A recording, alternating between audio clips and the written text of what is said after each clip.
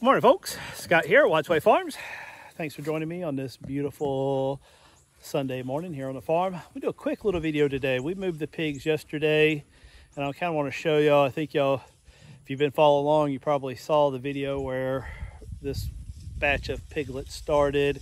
We moved them yesterday, and I'm about to go in and kind of brush hog the remnants of what's left of where they're at. But I thought I would show y'all first what all it looks like if you're considering pigs for the reason we do. We raise pigs not only for obviously their meat and for our families and our local community, but also for the kind of regenerative ability that they have here on a farm. We put them to work clearing out some of the overgrown areas of our farm. Let me show you.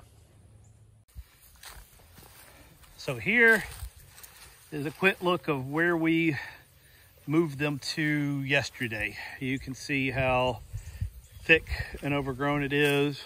They still get their free choice feed. Here's a few of them enjoying what I filled it up yesterday. It was empty when we moved it, and again, they'll be here 2 or 3 weeks. There's water down there. You can see the gate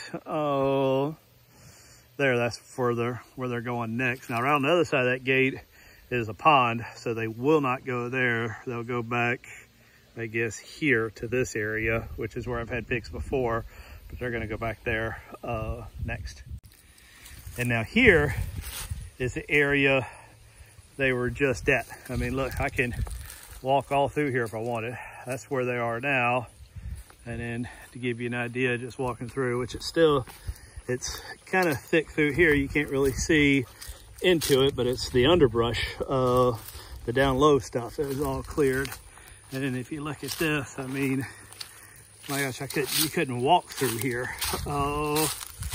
when we first put them in here. And so they have now 100% cleared this up and made it such that I feel comfortable now coming through here with the brush hog. I mean, this land, I know most of my land pretty well, but start get down here in these soupy areas of the farm, and there's certain spots that you clearly don't want to do. But as you can see, I can get in here real nice. But what they've uncovered, which I knew was here, was the beginning of, I don't know how well it shows up on camera, but this little creek, it's spring fed. So right in this general area somewhere, the water seeps up year round. Of course, if you look around, obviously I'm at one of the lowest spots in this area, so everything is gonna flow down here as well. But even in periods of no rain, this little, I guess,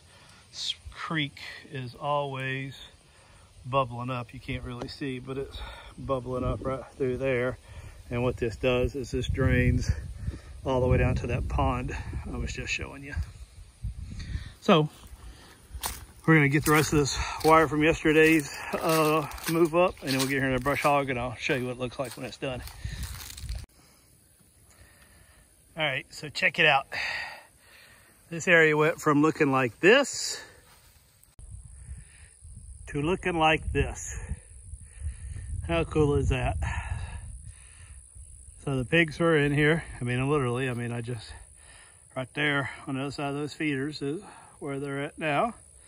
And this is where they were. I said they were in here for, I don't know, 2 or 3 weeks maybe.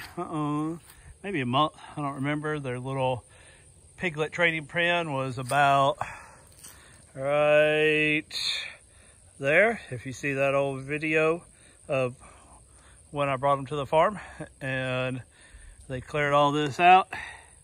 And then I got in here with the brush hog and cleared it out more.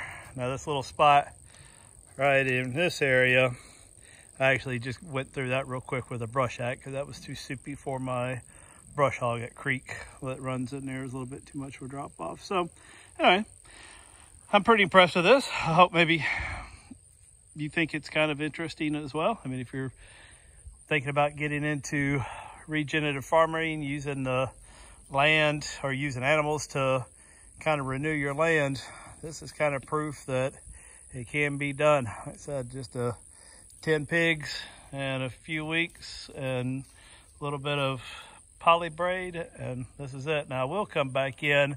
I'll probably let all this that I cut die off for a week or so, and then I'll come in and disturb the ground a little bit. I got a new attachment for my ATV on order that I'll probably do a video and show y'all, and then I will overseed this area with some rye and some clover. Maybe that'll take hold before the weeds come back, and then hopefully the pigs won't be back here. My hope is that this will kind of grass over, except for the little creek down the middle, and either I'm gonna just let their cows run in here, or I may fence this whole thing off and eventually use it for something else. We shall see. So anyway, if you found this interesting, love a thumbs up, a couple comments. As always, I welcome new subscribers, so let me know what you think. Thanks for tuning in, and we'll see you next time.